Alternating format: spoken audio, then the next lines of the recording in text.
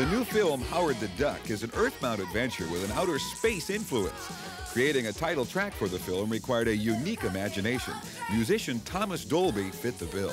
The song, Howard the Duck, just got to have that slight unearthly edge to it. That was an interesting possibility to try and find music that wasn't really from here, you know, it was like from outer space. Dolby experimented with a variety of synthesizer techniques to build the instrumentals. Hickory dickory duck. Writing lyrics about a duck posed an additional challenge. We just sat down and wrote some lyrics, and they're pretty out there, they're pretty wacky. Hickory dickory duck, he ain't about to be plucked. Too groovy for gravy, too precious for pate. Performing the lyrics is Cherry Bomb, an all-girl band created specially for the film and supervised by Dolby.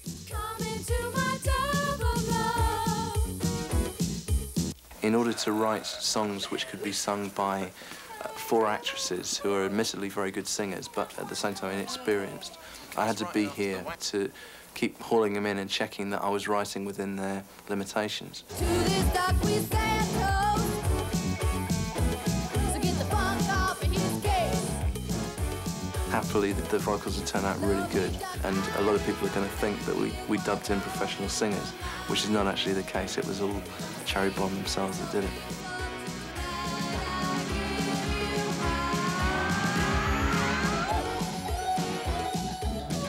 Dolby also worked with the girls on choreographing the song, the goal being to create a completely believable band.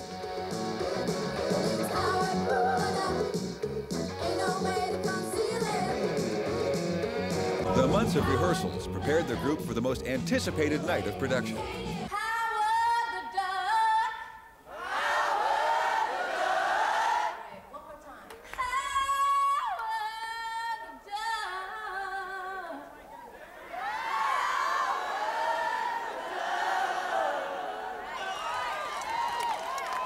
It was for the film's finale that Cherry Bomb performed for a crowd of thousands, putting the song to the true test.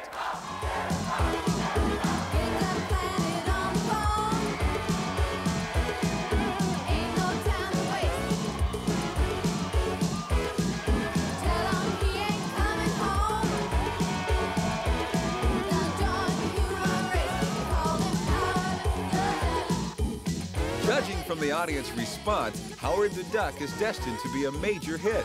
The song's creator feels it just may inspire a new trend in rock. Interplanetary funk.